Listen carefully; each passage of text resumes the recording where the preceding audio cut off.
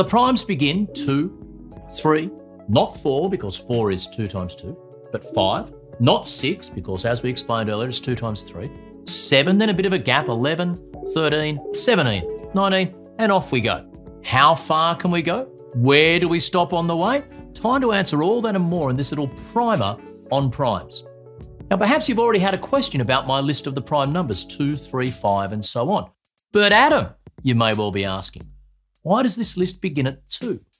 Why does your definition only apply for counting numbers 2 and above? What about the number 1, which can be written as 1 times 1 and in no other way? Isn't 1 a prime number? Well, that's a fantastic question that I've just asked on your behalf. If you're confused as to why 1 isn't prime, you wouldn't be alone. Throughout history, there have been many great mathematicians who considered 1 a prime number. In fact, if you go back far enough, in many cases 1 wasn't even considered a number